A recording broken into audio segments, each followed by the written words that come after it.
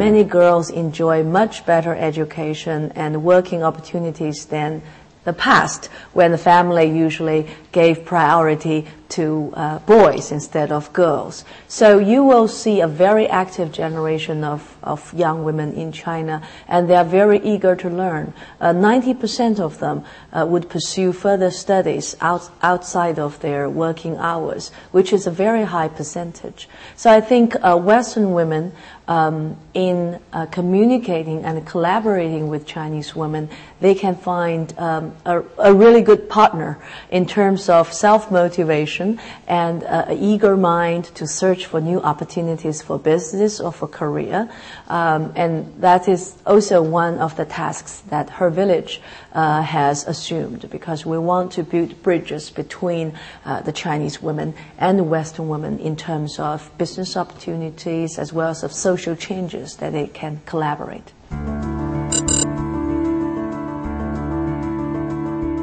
In terms of business, I think it's important to understand the different legal and cultural backgrounds of doing business in different countries. It's not just between China and West. It's true between every other cities. For example, some Chinese companies who have acquired Western companies found themselves in the riddle of the union law that they didn't understand at all.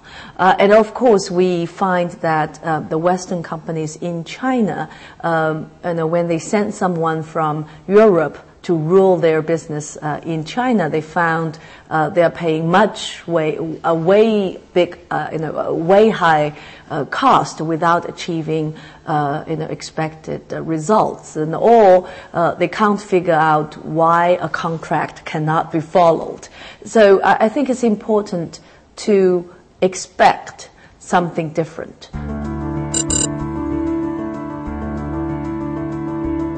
A few very important things are happening on Chinese television, which is, first of all, the younger generation is turning away.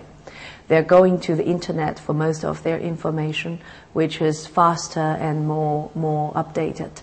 So I think it's important to reach the same target community with all sorts of media at the same time, instead of expecting one media can cover everyone. So today's television cannot reach its full optimism without collaborating with other media.